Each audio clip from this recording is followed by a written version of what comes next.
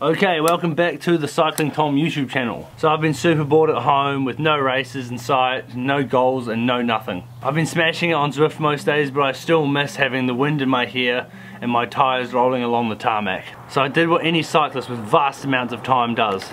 I went onto Strava and I looked for Strava segments. And I tried to find some KOMs in my local area. Obviously, due to the lockdown laws and stuff, I'm not allowed to go for a big ride. I'm not allowed to go like outside of my local area. So I had to find a KOM that was fairly close to where I'm staying at the moment. I think within 5 kilometers is the range that we're allowed at the moment. And I also had to find a KOM that is actually achievable, because the KOM up Cape Palliser just down the road like I did the other day is probably not going to be achievable, considering Conti Pro got it I think a few years ago. So I scoured Strava looking for the perfect segment that fits these requirements. And then I found it. The Cahutra Power Climb. This climb is only 900 meters long, and the current KOM holder Matt Webb Smith has done a time of 1 minute and 20 seconds, averaging about 40 kilometers an hour. Looking at the average power of the riders in the top 5-ish, I'm guessing I'm going to have to do an average power of over 450 watts for under a minute 20 if I want to take the KOM. So the gear I'm going to be using today for my KOM attempt, so I'm going to be running my Canon Super 6, and I'm opting out for the lightweight using my Shimano C50 tubular wheels. This is just because it's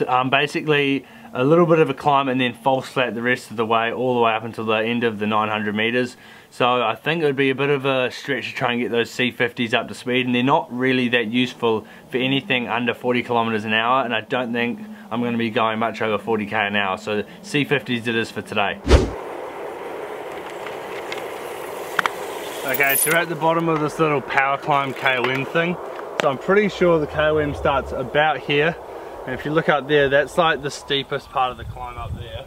So once you get to the top of the brow, that's not the end of the KOM, so it's like a false flat for another probably 400 meters, and you get to the turn onto the main road which heads to Martinborough, and then you have to go left. I'm pretty sure it's about 150 meters down there, so it's a real weird segment. So it starts here all the way up this little power climb, along the flat, hook a left, and then probably about 100 to 200 meters you finish the KOM. I don't know exactly where it is, so I'm going to try and go all the way past it, so that if I did get it, I don't completely ruin my chances. So luckily the sun's come out because it's been raining for the past few days, so we've got about an hour of sun I think to film this.